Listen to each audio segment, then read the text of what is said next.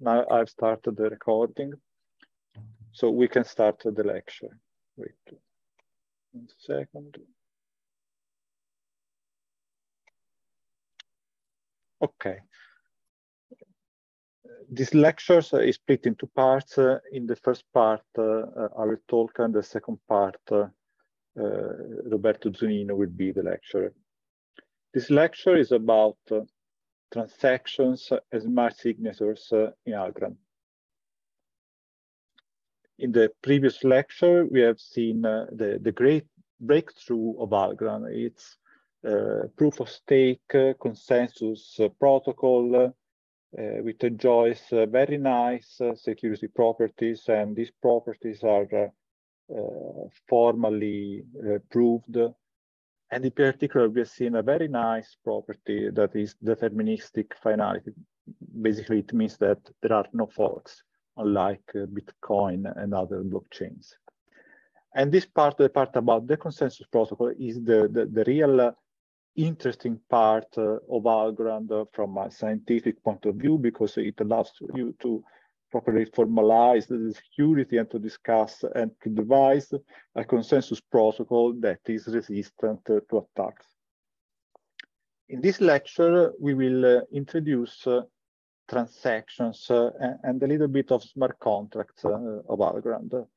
This part, compared to the consensus protocol, is less interesting from a foundational point of view, but it is very, very important for developing the smart contracts that will run upon Algorand. Differently from Bitcoin and also from Ethereum, Algorand features a quite complex mechanism for transactions. Basically, a transaction is something that you append to the blockchain to say that you want to move some units of cryptocurrency from an account to another. But in Algorand, you can do with transactions a lot more, and we will see a few complex mechanisms that are supported by Algorand. And the first of these complex mechanisms that we will try to describe is that of smart signatures. What is a smart signature?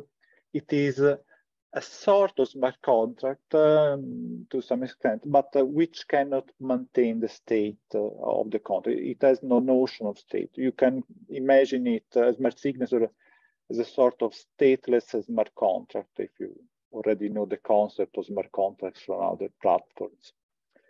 Then in the following lectures, we will discuss smart contracts in their stateful form more in detail. But still, knowing the mechanisms of transactions and also the basic signatures is very important, because they really have many subtle features, and if the developer doesn't know this basic mechanism, risks introducing some vulnerabilities also in the smart contracts. So let's see. This is a summary of the lecture.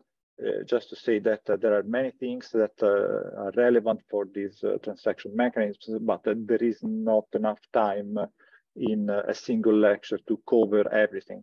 So if you want to have the whole technical details, you should refer to the Algorand developer portal. But still, we will give some pointers to important things. And another thing that for which there is no time to give all the details during the lecture is the experiments. All the things that we will show during this lecture can be experimented through the Algorand Sandbox, which is a suite of software that allows you to send transactions to the testnet. And it is very easy to install. Here there are the basic commands and the link to the documentation. And offline, you can do your own experiments with the testnet. And in this lecture, we will show our examples using the command line interface tools. This is the goal command. There are other mechanisms to publish transactions. There are SDKs that are better to use for proper smart contract development. But for the lecture, it is simpler to use command line.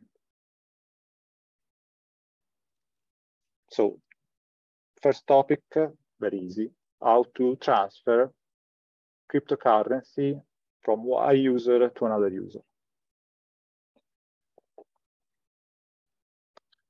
Before that, let me say that Algorand is, if you already know, Bitcoin is different.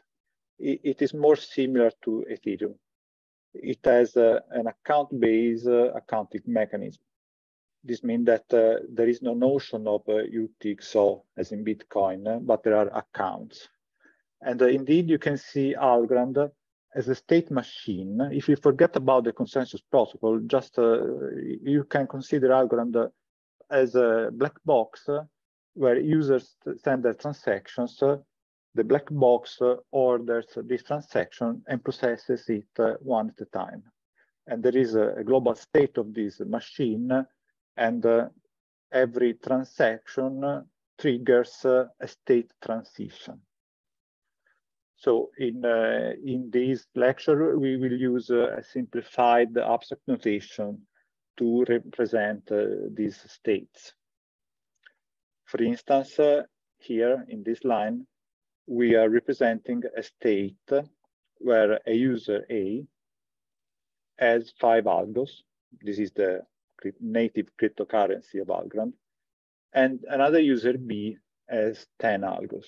And then there could be other accounts in the state, but perhaps we don't care for this particular transaction. Then from this state, we can take a step to this other state through a transaction, say T. And you see that the new state has different amounts for A and B. A now has 9 algos and B has 6 algos. So these A and B are ideally users, and more precisely, these users are identified as addresses. And this A box amount is a user account. It's something that can contain the wealth of a user. In this particular case, just an amount of algos, but then we will see that you can do more. Here, just a slide to see how to create new accounts to the goal command. It is quite intuitive. And you can, once you have created a few accounts, you can list them, and you see that this is the identifier of the account, this long string. It is an address. This is a nickname that we associate to the address. For instance, we have called these 3 accounts O, A, and B. And here you see the amount of algos stored in each account. This one is very poor, but while this one has 5 millions of microalgos, that is 5 algos, while B has 10 algos. There is this offline here, but it is not important for our purpose. It just means that these users are not participating in the consensus, but still, for all these examples, we are using the testnet, so consensus is not really important.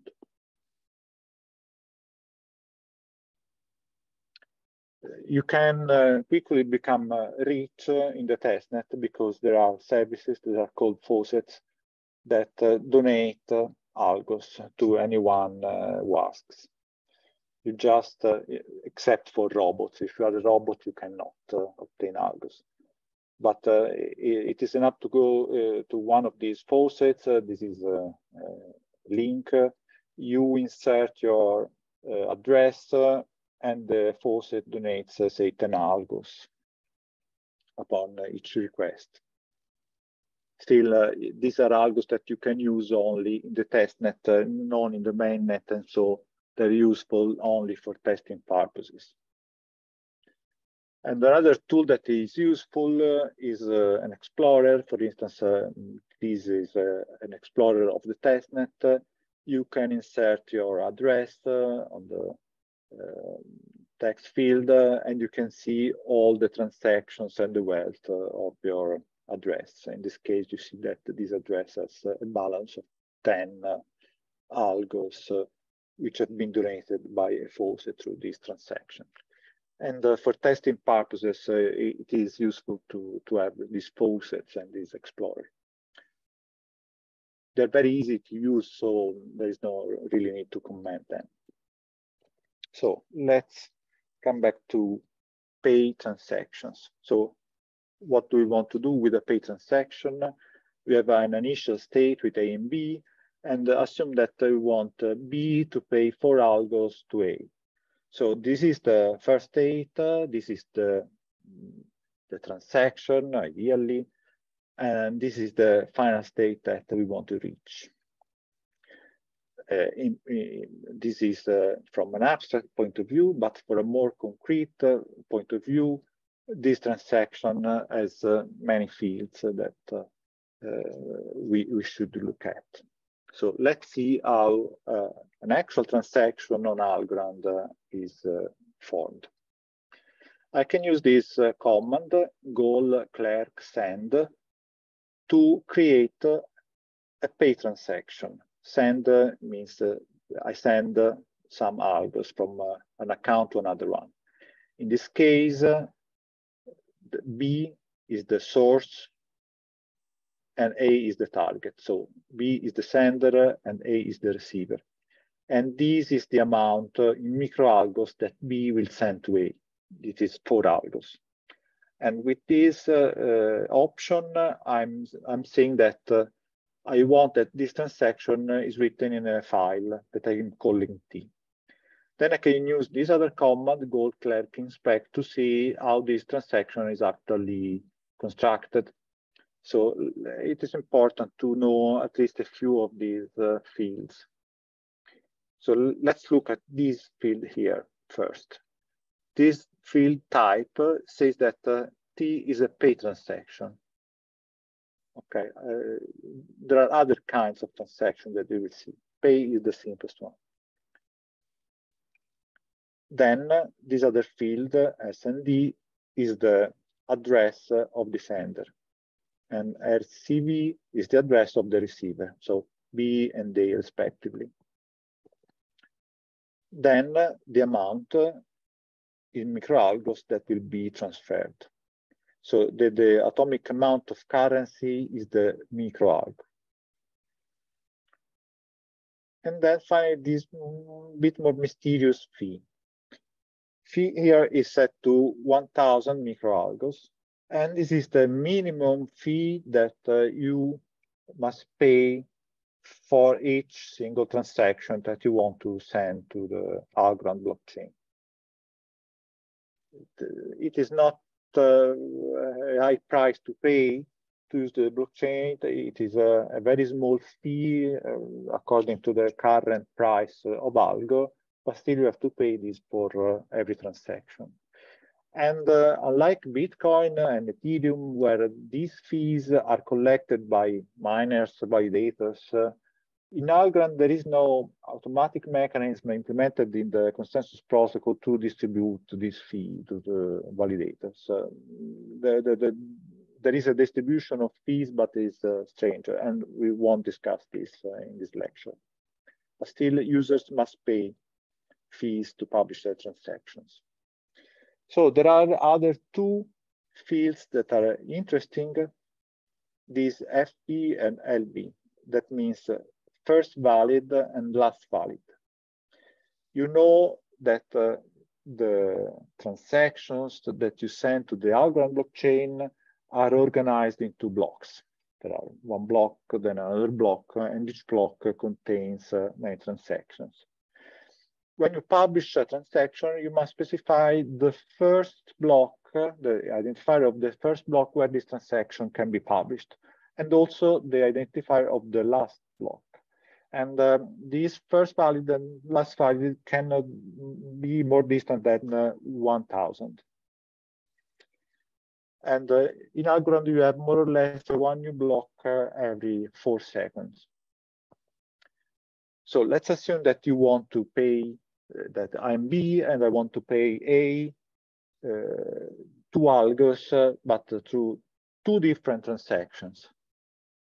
I cannot send 2 identical transactions with the same amount, sender, receiver, blah, blah, blah, and the same first valid and last valid, because otherwise I would have a sort of double spending. Only one of these 2 transactions would be accepted by the blockchain. If you want to do 2 different payments for the same amount, the same receiver, you must change something between the 2 transactions. And in particular, you can change this interval. You publish a first transaction with a certain interval, the second transaction has likely postponed interval. So there is a mechanism implemented in the Algorand state machine that prevents double spending. You cannot publish exactly the same transaction 2 times. The transaction that I've constructed so far cannot be directly published. There is something missing. It misses the signature of the sender. So to sign a transaction, user B can use this command line gold clerk sign that with this option produces a new transaction with the same field as the previous one, but now you also have the signature of B on the transaction. And once B has signed the transaction, B can send this transaction to the blockchain, and there is this command row send that allows B to perform this. And once, of course, you cannot wait too much to send this transaction, because otherwise the time interval where the transaction is valid is no longer valid. But if publish this transaction in time, and if you have enough money to allow this transaction, you see that if you inspect the accounts, that something happened to the balances of A and B. Particularly, A has received the 4 algos, and B has spent the 4 algos plus the 1000 micro algos for the fee. If you want, if you prefer, you can also directly send the transaction without writing it before on a file. Just omit the -o flag. And this will directly send the transaction without asking B for the signature. The signature is appended, but you do this in a single step. So back to our abstract notation, this is the starting state, and this is our abstract notation for the transaction. We have a transaction, let's say T, which is a pay transaction with sender B, receiver A, amount of 4 algos. Of course, there should be micro algos, 4 million. The fee, and besides the transaction, to make it publishable, B must provide his signature on the transaction. And if everything is correct, you reach this state.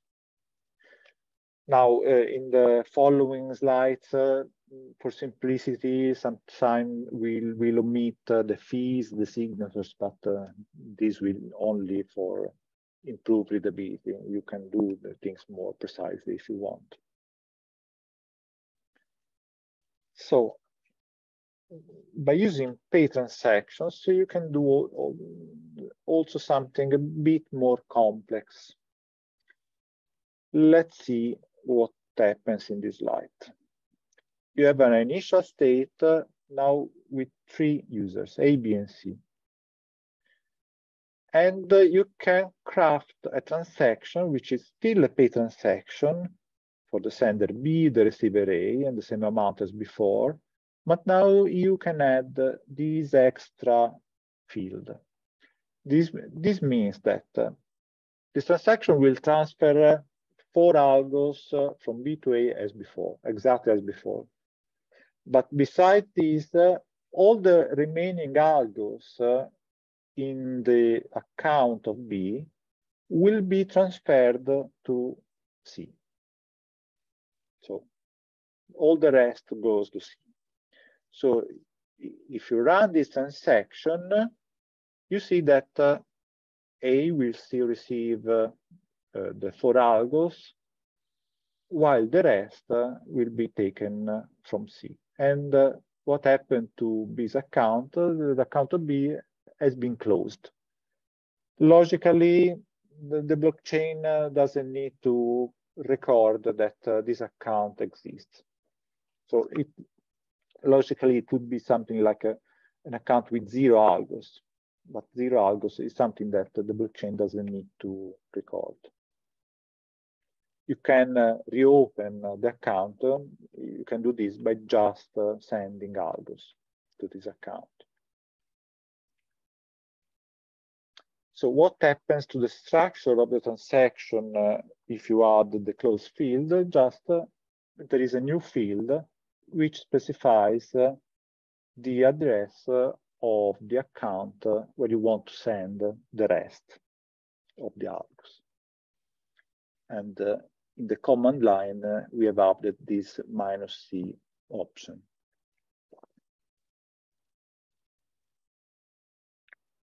So let's consider this sort of, say, attack. Let's assume that A has 1 algo and sends a pay transaction to some other user B1 with a very tiny amount. Then A can create a new account or send something to an existing account. But the blockchain, the Algorand state machine, must record in the state somewhere that this account with this tiny amount of algos exists. And they can continue to do this many, many times, because every time sends an epsilon algos to someone else. And in this way, I'm creating a sort of garbage on the blockchain. Many, many accounts with a tiny amounts of algos. So to prevent these sort of attacks, the Algorand state machine requires that every account has at least a minimal amount of algos, that is at least 0.1 algos. It is not much, but at least it prevents from this kind of attacks. So this attack, this pay transaction with a small amount, where before B1 was not on the blockchain, this transaction would not be possible. It is not possible. So the garbage attack, let's say, doesn't exist. So the state machine just needs to record the accounts with at least 0.1 algos. The other accounts do not exist. Logically, if you want, you can imagine there are accounts with 0 algo, but the state machine doesn't need to waste the space to memorize these accounts because they have nothing. So let's consider this a bit strange situation. You have 2 users, A and B. Let's say that they both have 5 algos. And they decide that, no, I no longer want my algos. I want to close my account and donate everything to B. Is it possible to do this without using the close field? Not properly. Let's imagine what would happen if an adversary sends a small amount of algos to A before this transaction is appended. what is the behavior that you would expect here? If an adversary send, say, one micro algo to A first, then this transaction would not really be possible, because A would reach a state where it would violate the constraint on the least amount of algos that you must have to exist as an account. So the Algorand state machine would consider the transaction pay as invalid. So this explains why the close functionality is needed in this setting. Okay.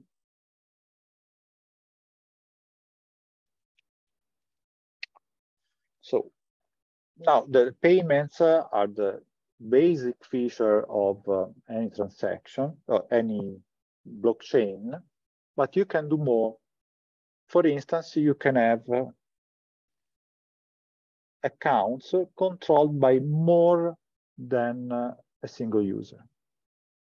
Let's see in practice what we can do in Algorand. I use this notation to denote an account which is not controlled by a single user, like A or B before. This is an account with 5 algos that is controlled by any 2 users out of these 3 users, A, B, and C. This means that A alone cannot pay anything from this account, and neither B nor C. But any 2 of these users together can trigger a payment from this account. For instance, here there is, let's say, another account with D, and here A and B can sign a transaction T, which is a payment where the sender is this account and the receiver is D, and the amount is 1 algo. And provided that the transaction contains the signature of at least 2 of these 3 users, then this payment succeeds, and we remove 1 algo from here, and we add an algo to this account. Now, our notation is a bit abstract. In practice, you would see a normal address, a long sequence of letters and numbers, but this address is interpreted by Algorand as a multi-sig account. Okay, and there are command line facilities to create this multi-sig account. They're not exactly as the one shown before. We have to add basically this multi-sig keyword. Here we are creating this multi-sig account with 3 addresses. And this option means that we require a threshold of 2 out of these 3. And then there are specific commands for signing multi-sig transaction. Here I'm adding the signatures of AA and BB to the transaction. And once I have the signature of AA and BB, I can actually send this transaction. Okay. I think I finished with the first part of this lecture. Now Roberto will present the smart signatures.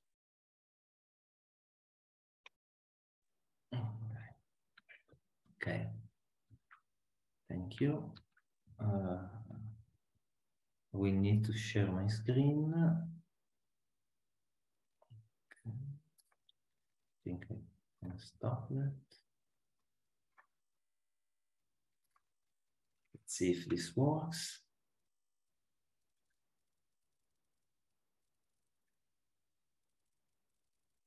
Can you see my slide? Yes. Okay, thank you. So, so far we have seen how to perform basic transfers using Algorand transactions. Now we are going to move towards smart signatures. What is a smart signature? Well, in principle, it is a generalization of the transaction authorization mechanism we have seen so far. Let's review what we have seen. We have seen that when we want to transfer currency from an account like this, we need to provide a transaction and sign it using the sender key. So essentially, to tell Algorand, to tell the Algorand blockchain that this transaction is authorized, we use cryptography. We use a digital signature. For multi-sig addresses, the mechanism is similar. The only difference is that instead of providing just one signature, we provide possibly more signatures. So for instance, this was an account 2 out of 3. So you need to provide at least 2 signatures from these users intuitively. Now, instead, we can also use smart signature. What is the idea? Instead of having a transaction T and a few signatures to authorize T, we can have a transaction T and generic arguments, just bytes. And how do you check that these arguments and these transactions are indeed authorized? Well, you allow the user, the creator of this account, intuitively, to specify a program that will perform the required logic, the required checks. The idea is that instead of having a fixed mechanism, you need to sign and to authorize. Here, you just need to provide the right arguments to satisfy this program. If this program tells that T is authorized by the arguments, then it is authorized, otherwise it is rejected, and it will never be put in the blockchain. How does this work in more detail? Well, the idea is that this new kind of account is still an account, as the one we have seen so far. So a smart signature is still an account that can receive algos from anyone. As we have seen, there is no way to limit, to constrain algos being sent to an account. And of course, you can also take algos from this account and transfer them to others. But when you transfer algos outside the account, outside the smart signature, now you no longer need a signature. You need to do whatever the program of the smart signature tells you to do. You need to satisfy the requirements of the smart signature. Now, so this means that the creator of the smart signature needs to write some code. This code, defining the logic of the account, is written using a language called TIL. This is a minimalistic language, so to speak. It is an assembly-like language, so it is a fairly low-level language, which is stack-based.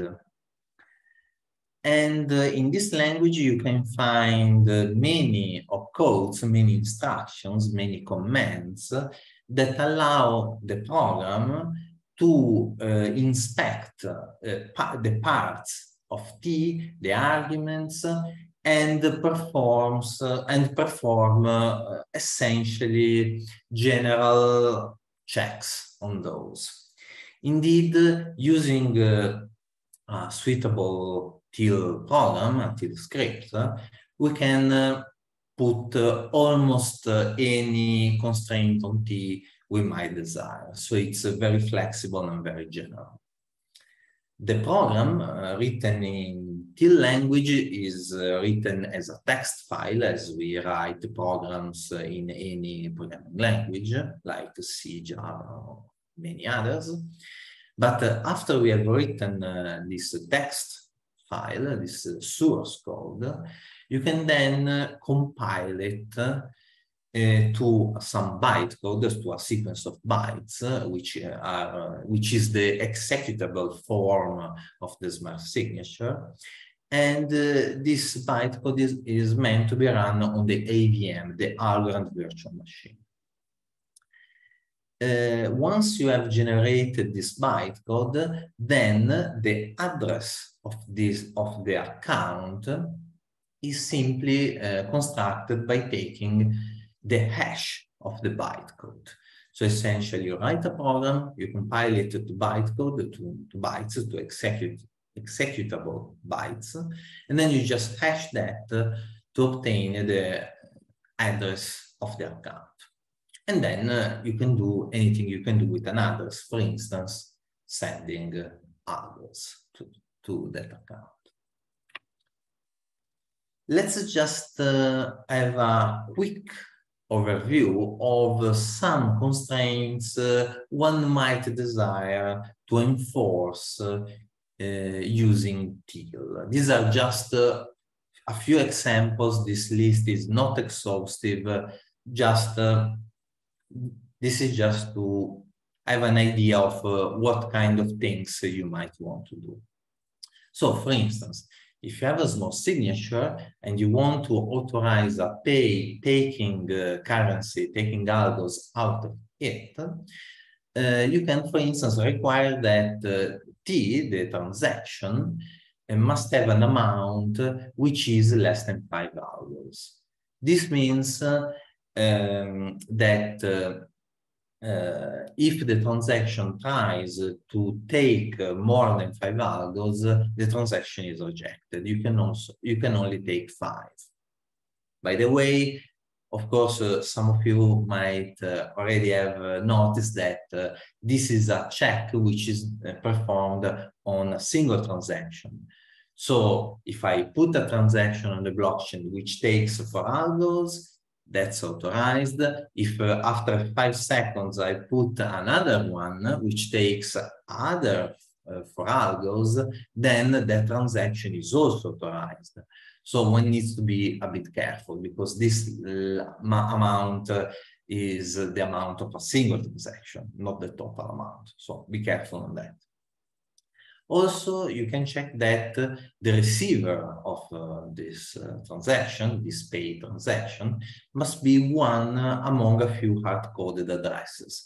You can write a list of, say, 5 addresses, whatever, in the smart signature, in the code of the smart signature, so that you check that the receiver must be one of them.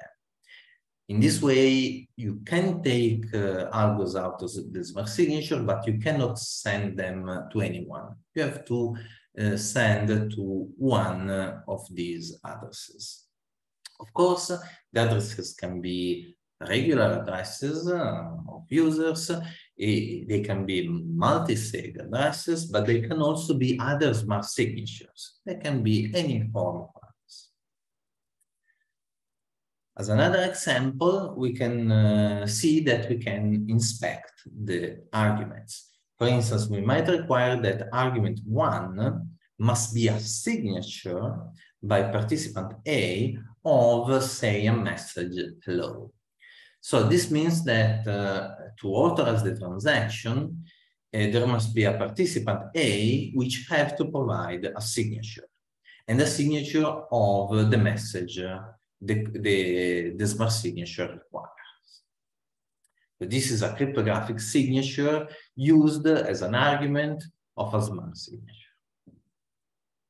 This is one of the, basically, this is similar to the standard authorization mechanism. You check a signature, but with the standard mechanism, you can only check signatures on the whole transaction, while using TIL, you can check signatures on arbitrary messages and many other constraints. You can code many other constraints.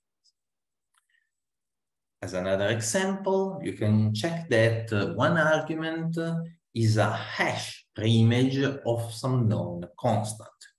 This means that the hash, the cryptographic hash of these bytes, the second argument, is the hash of this is indeed equal to a hard-coded constant in the code. Essentially, this means that whoever created the contract took some bytes, hashed them, and included the hash in the smart signature code. And then to perform an authorization, that participant will have to reveal the bytes which were hashed, the hash preimage. So you can check essentially if a secret, if a committed secret was revealed at a certain point. You can also check some temporal constraints. So the TIL code here can access the transaction, the first valid field and the last valid field, and require that, for instance, the first valid is, say, in 2 months from now. In this way, essentially, you create a smart signature from which you cannot take algos until that time. You essentially require the transaction to be appended to the blockchain only in the future and not right now. Again, this is just a small list of things you can check, but as you can see, the mechanism is very versatile. Let's instead move to the practice. How do you work with smart signatures? Well, there are many ways to do it, but a possible TIL workflow is the following. First of all, you write a TIL program, which is a text file using the TIL opcodes. This is the smart signature.til. Let's assume we write this using a text editor. Then we run this command, goal-clear compile with the smart signature, and this produces a smart signature address. This is essentially the hash of the bytecode. And once you know the smart signature address, you can simply send currency to that, effectively creating the smart signature on the blockchain. By the way, when you send currency, you are still subject to the same limitations as for regular accounts. So for instance, a smart signature address can never have less than 1/10 of algo. So you cannot have a smart signature with less than that. You still have to provide at least that amount. So if you do it as an experiment, remember that you still have to put enough currency, so send more than 1/10. Probably more if you then want to take the currency back. Again, after you have sent some currency, you might then want to take it back. And to take the currency away from the smart signature, you have to satisfy the program. How do you do that? Well, you use a goal-clear send, and instead of writing simply from account, as we have seen in previous examples, you now need to write from program and pass the TIL code. So effectively, you need to tell this command that the source, the send address is a smart signature. By doing that, you need, of course, to specify the to field, so the receiver, and here I just wrote A as a user, as an address of a user. I am requiring goal to write the transaction to file T, and I'm also asking to add some arguments to the transaction.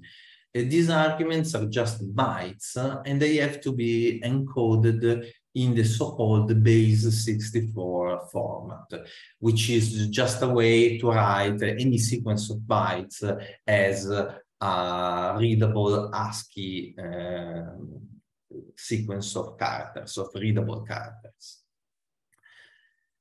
So this is just a way to build one transaction T. After you have built the transaction T, you can then send it to the blockchain as with other transactions. So you can just say gold clerk row send T -f T. This -f is not from, it is file, but it's just a way to send the transaction. This is one possible workflow. There are several variants to it you might want to experiment with. Let's see, for instance, how you can add the signatures beyond arguments. Before, we performed many steps, and then we created the transaction T, adding some arguments.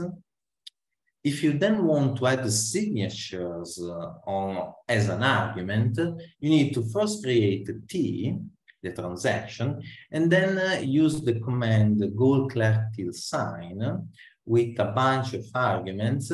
This is the file containing the secret key you are using to sign. See the documentation to actually know how to get that file from Goal and from the testnet suite, essentially. And here I'm specifying here that the transaction, the file to sign is T, the transaction is T.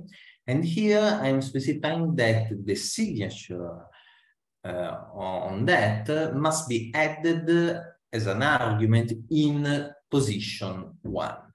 So essentially here I had an argument which ended in position 0.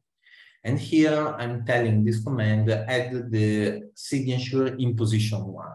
If you don't do that, the signature is added in I think in position 0, so it will overwrite that.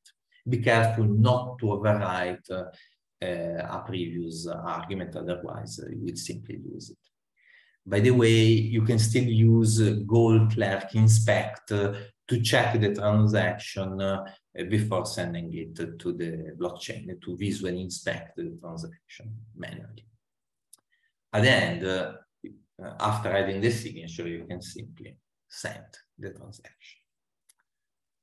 So this is one possible variant. Another variant is instead using some higher level language like Python to generate the TIL code.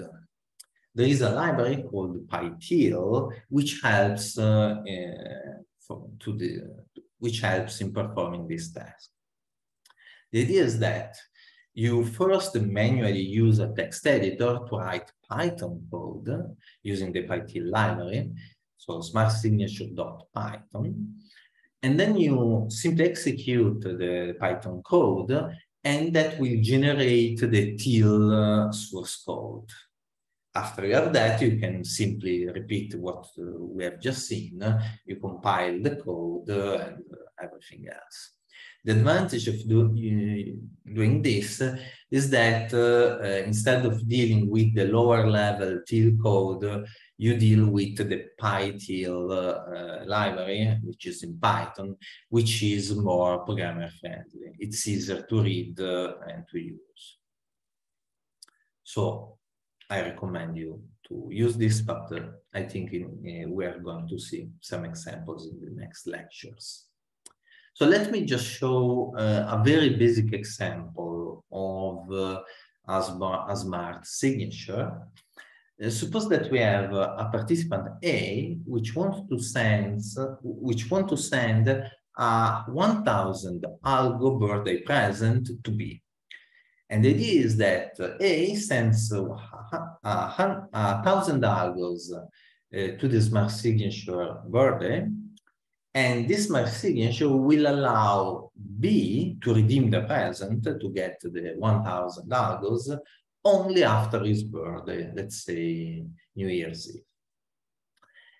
And for simplicity, let's just code a smart signature birthday, which checks the following condition. We should check that we authorize only pay transactions. We authorize the transactions only if the receiver is B, so we don't want our present to go to someone else. We check that the receiver is B, and then we check that B doesn't get his present too early. So we check that the first round, the first valid round, which is FV, the FV field in the transaction, must be at least the round of New Year's Eve. This is just one example. How do you do that in practice? In using Python code, you can proceed as follows. You first specify the address of B using this line. Then you specify the border around, the time limit, the Algorand round expected on that day. By the way, this 444 is just a dummy number. I didn't really compute the exact round, but you get the idea. Then what you can do, here I wrote a simple function which returns this expression. This expression is a PyTil. Here I'm using PyTil, the PyTil library, and I'm saying that the condition I want to check is an AND, the condition of three requirements. I'm requiring that the transaction type must be a pay, the receiver must be a B, and the first valid must be at least the border round. After I've generated this, when I run the script, I'm printing the result of this command compile til, which will take this expression and it will generate til code to actually perform these checks. The til code is, by the way, this. Here you can see that more or less the checks are performed. This code intuitively takes the type of the transaction, take the pay constant, integer constant, and then check if that they are equal. Take the receiver field of the transaction, take this constant address, check that they are equal, and then compute the AND of this, the result of this equality and the result of this equality. Then check this as well, take the AND of this and everything before, and finally return. As you can see, it is a stack-based, so you have to imagine things put on a stack and then retrieved by your codes. It's a bit more complicated. By using PyTil, it is more straightforward.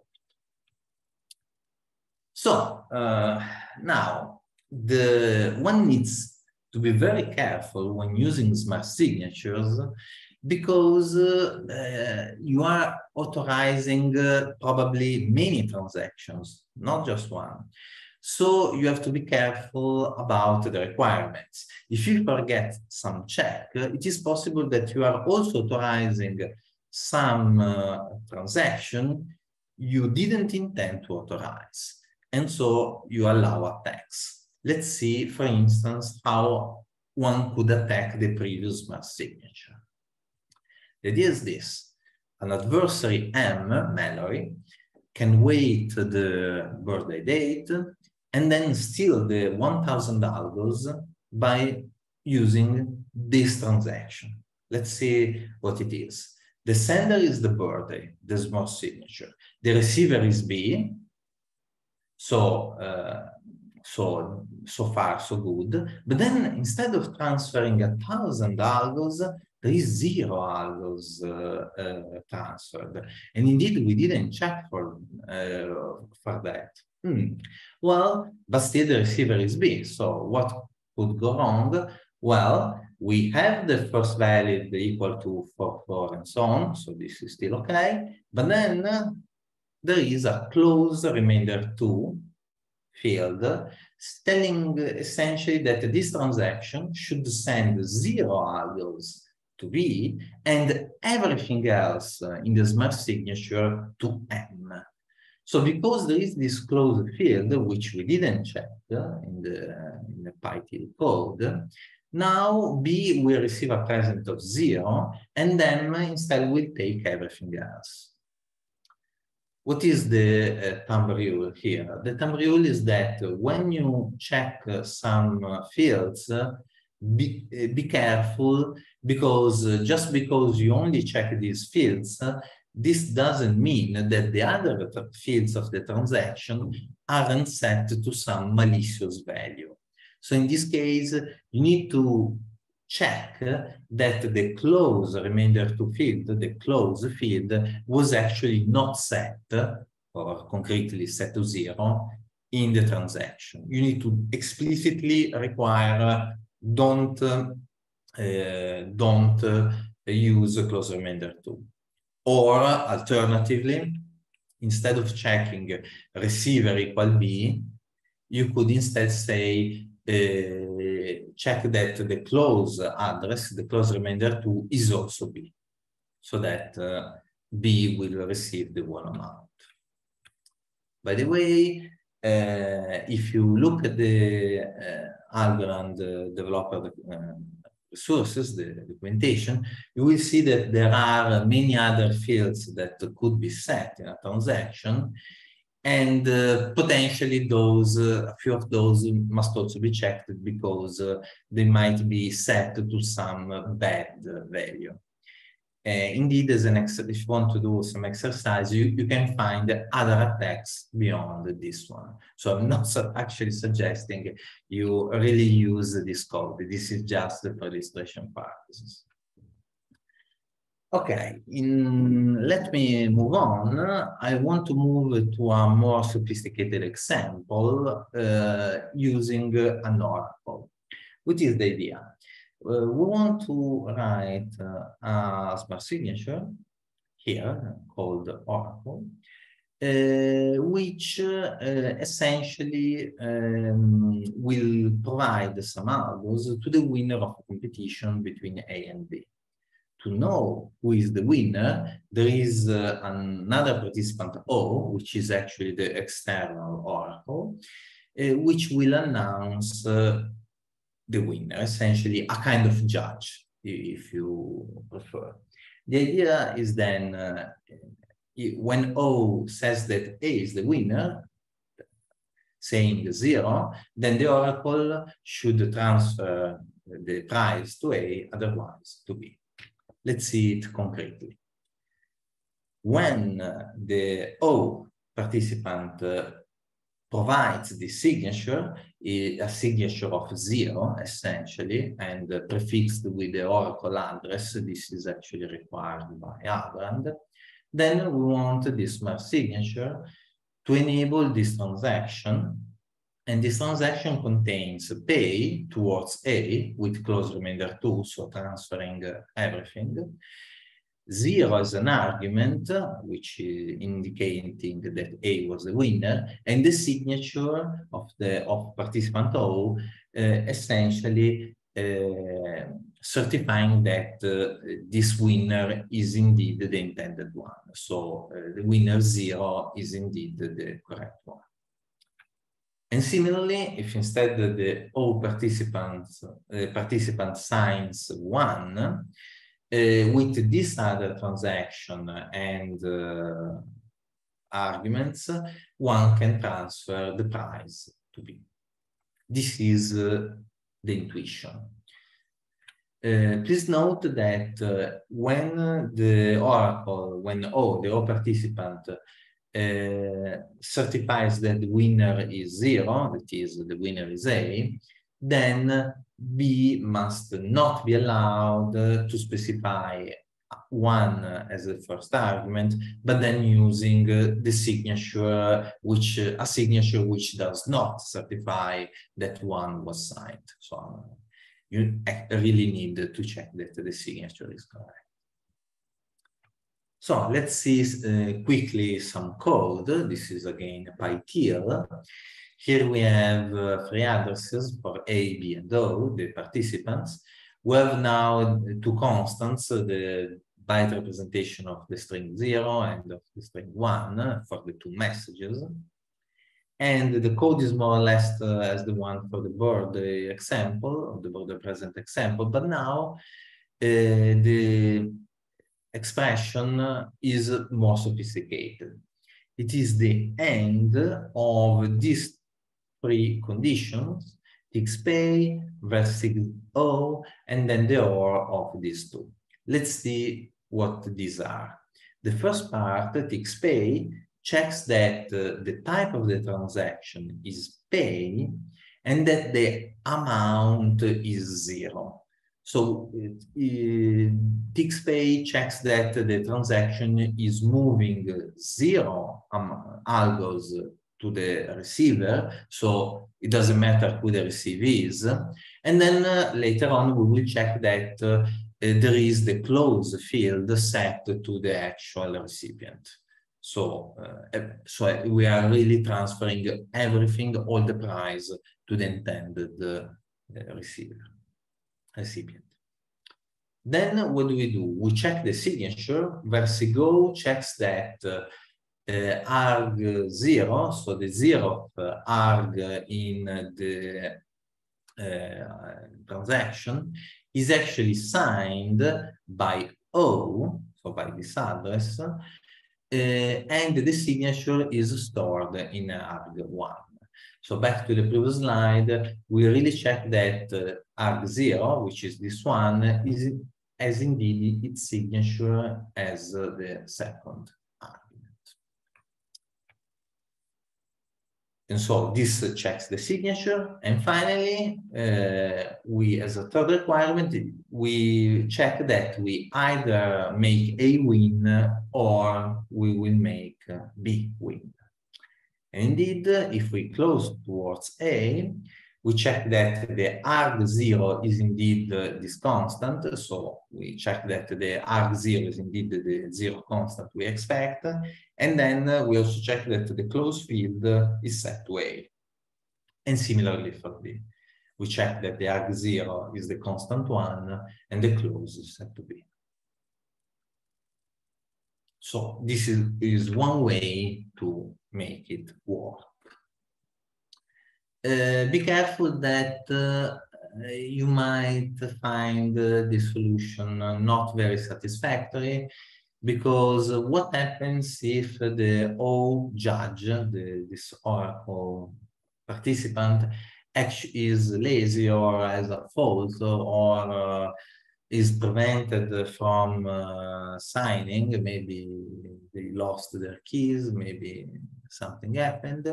In that case, if the smart signature is this, then the price will get stuck forever inside the Oracle smart signature. Essentially, the currency is frozen forever. And this is a liquidity problem.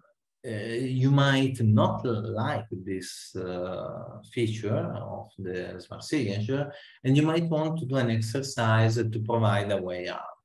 For instance, you might require that after some time, maybe after 1 week, 1 month, whatever, then if no answer from participant O was signed, if no announcement was made, then all the price is sent to A, for instance, or to B, or maybe to someone else. You can just, as an exercise, modify the smart signature to allow to authorize this transaction, but only after a given time, so that the judge O has some time to actually announce the winner. Okay.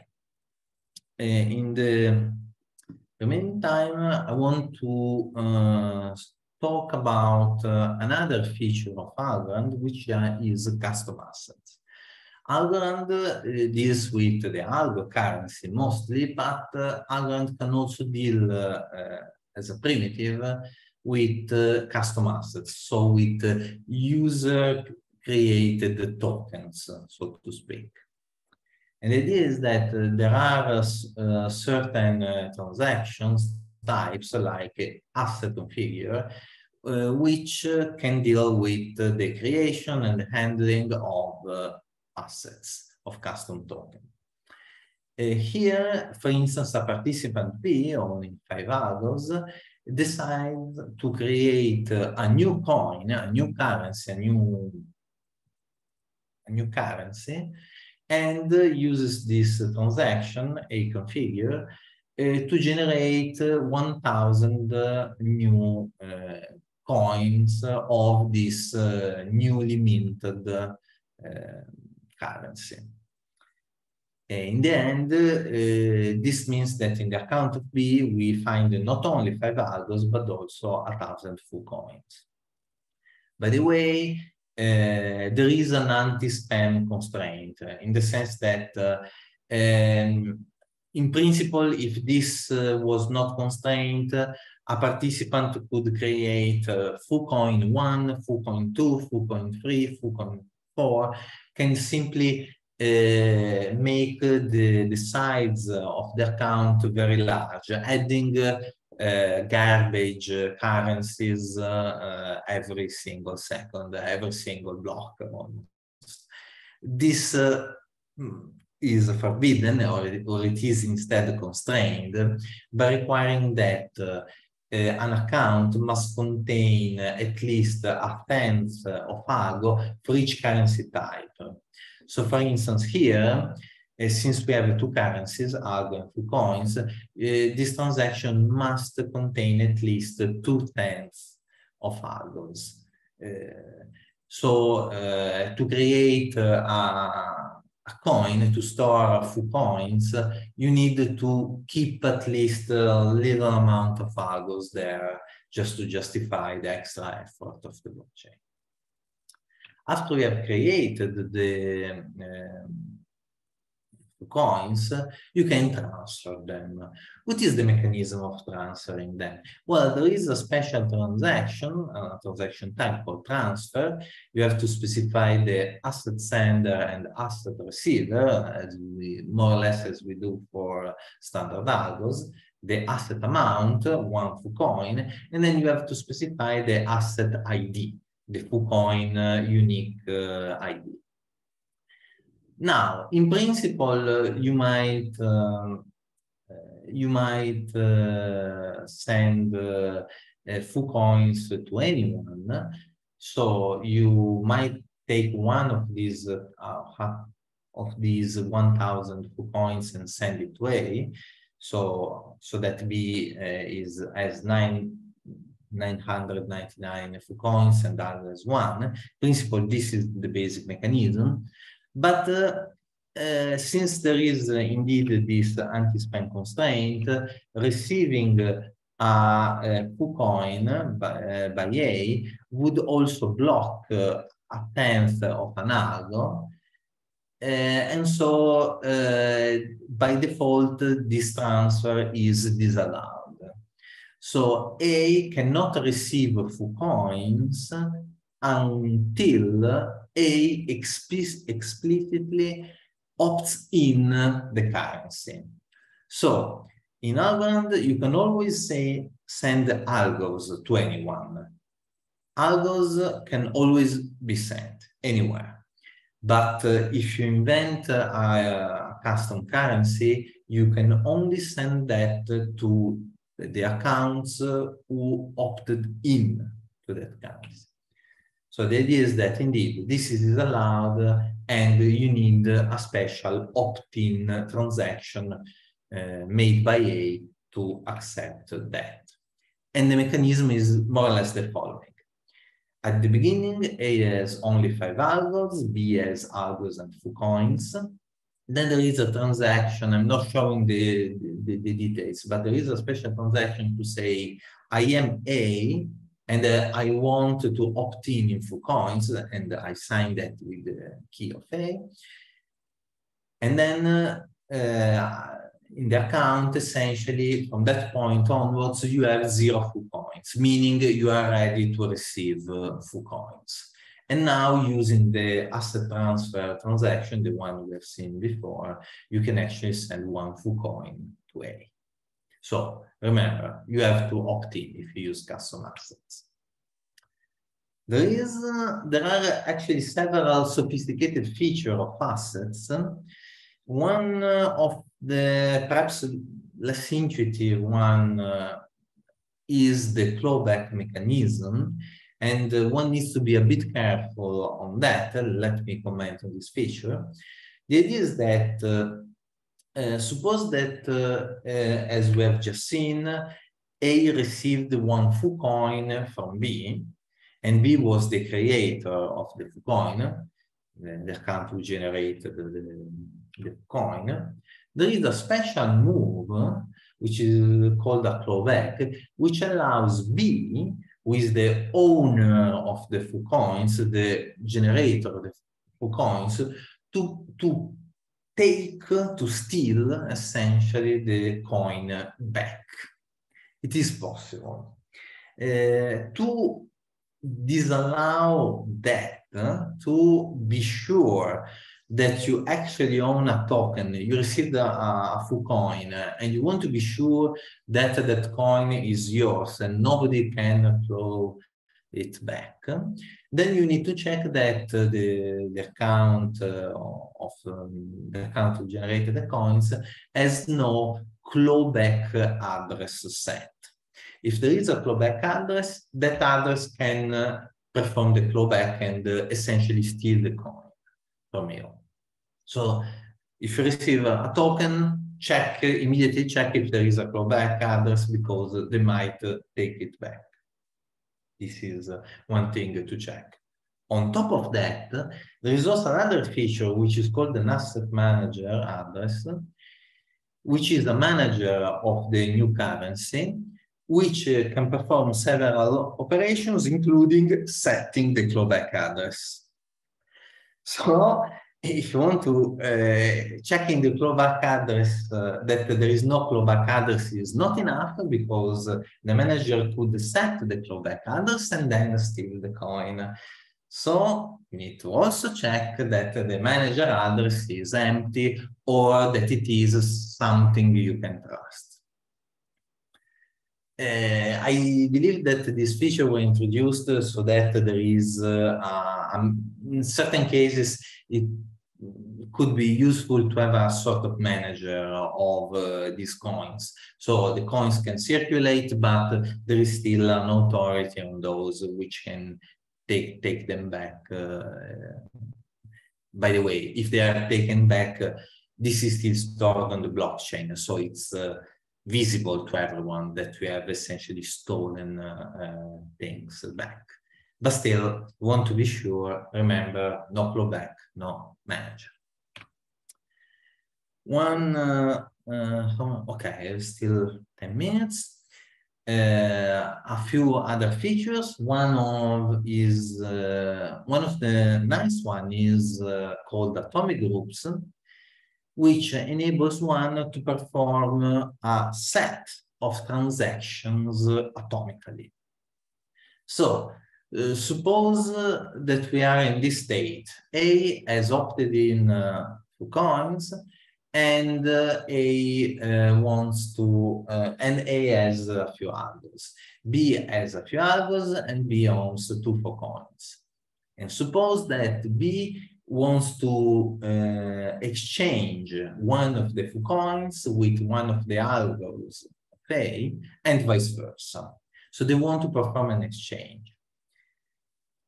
In principle, you could perform an exchange. You can simply transfer the full coin from B to A, and then with another transaction, transfer the algo from A to B.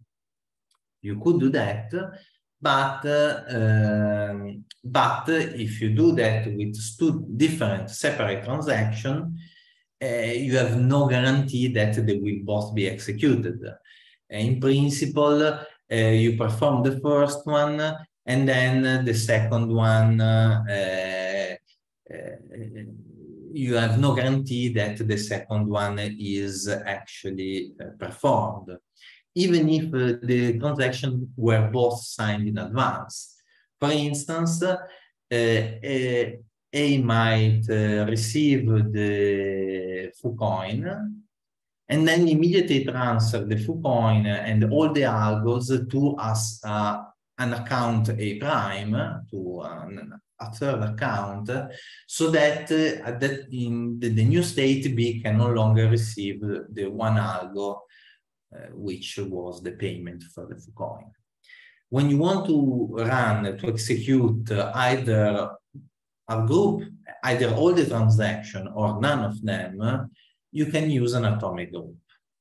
And so you have to guarantee that they are executed one after the other immediately. All of them or none.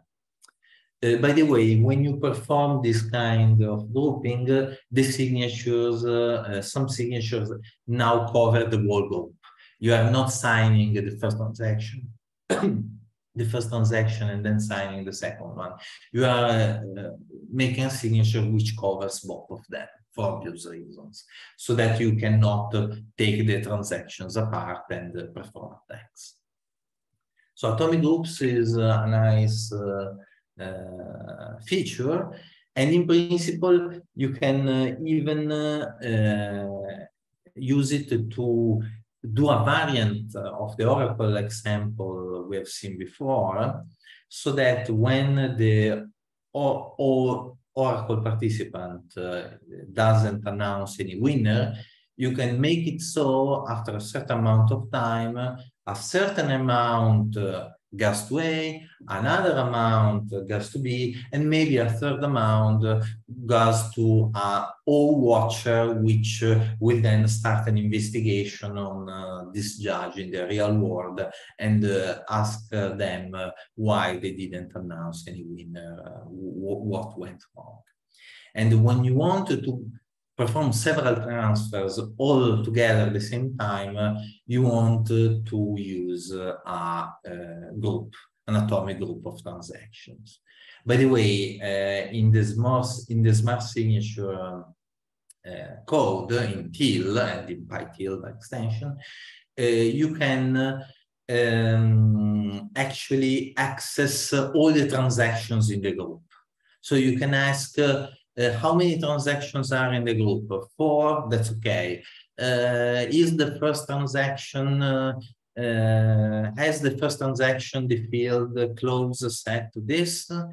So you can inspect all the fields of all the transactions in the transaction group.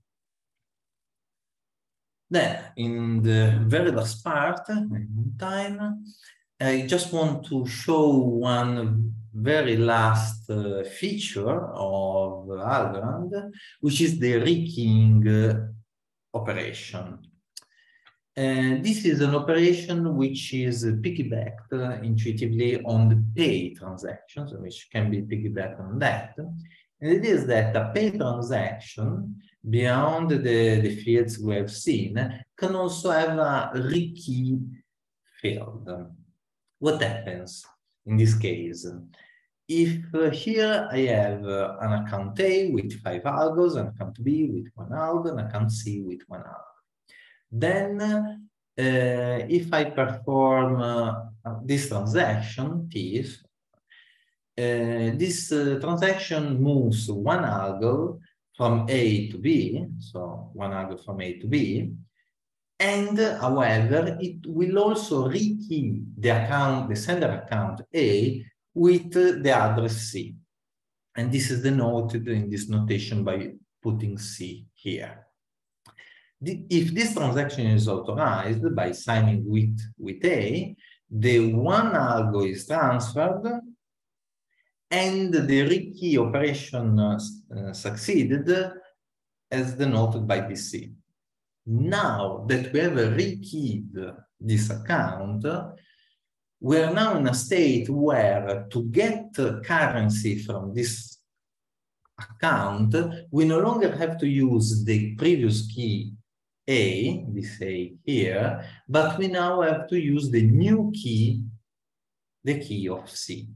This means that from now on, essentially, this account is under the control of C. And indeed, using the signature of key, we can then sign a pay transaction, moving another algo from A to B. So this account drops to 3 algos, and we have one more algo sent to B. Now, as you can imagine, when you sign a transaction you don't trust, you have not generated yourself, be very careful that there is no rekeying, because otherwise you are essentially allowing a malicious participant to take control of all your currency. And moreover, when you are writing the code of a smart signature, you also need to perform a similar check, because if you don't check if the rekey field and you simply allow a pay, this might be dangerous, because maybe you think you are only authorizing the payment of a single algo, and instead you are doing that and changing the key, the spend key of the account. So be very careful when the general idea is that every time you write a smart signature, be very careful in checking all the fields of the transaction you are authorizing. Read all the fields in the Algorand documentation. If some of them can be set to some malicious value, causing some unintended behavior, then you want your smart signature to check those fields to be set to a harmless value. In this case, just check that the rekey is 0. So that the rekeying 0 means there is no rekeying, essentially. So essentially, that's it. Before ending the talk, I just want to answer one observation which was made in the question. In the first part, there was a typo, indeed, here. We wrote 1 algo by mistake here, but indeed it was 3. Let's review this slide again. This was about the close remainder 2. This was a pay, moving 4 algos from B to A. So 4 of these 5 algos are moved to A. So A moves from 5 to 9, but then the close remainder 2 field is set to C, meaning that everything else, so the 1 algo which is remaining, is instead sent to C. So this algo is moved here. And there was a typo here, there was a 1, but it is indeed a 3, as some of you asked. Okay, there are also another couple of questions. Okay, I didn't... Perhaps I can answer okay, the sure. first. Let me read it. Euros writes that when the clawback address is disabled, it can be re-enabled even if the asset manager is enabled. It's true, in the documentation, this thing is made explicit. Still, this is a thing that we have never tested in our experiment. And in general, if you look at the documentation of Algorand, you see that there are many corner cases where it is not clear, or but in some cases it is somehow hidden in the documentation. In some other cases, it is not precisely specified. So what we try to do is to construct a model of the transaction mechanism, and we published a paper at Financial Cryptography last year. But this paper does not cover everything. There are still some corner cases like this one that are not covered by our formal models. It is important, I think, to have, besides the documentation, some formalization of this model to capture all these corner cases. So the other questions, Roberto, do you want to say something about Nicolo's question? The rekeying is a recent feature, and if I have understood it correctly, the idea is that you change the key of an existing account so that whoever wants to send currency to that account can still use the same address. But instead to spend the currency, you use a new key, essentially. So essentially you decouple the others for sending and the others from receiving, very roughly. If you use it in a reckless way, it can be a bit dangerous. So one needs to be a bit careful. How do you see the no club address of an asset? With Explorer, yes. I think using the Explorer, you should see by using the asset ID, you should be able to inspect if there is a clawback address. Okay, thank you. So our time is finished for this lecture. Let's see. There is 45 for the second. Yes, there is a break. There is a break now. Thank you. Bye-bye. Thank you.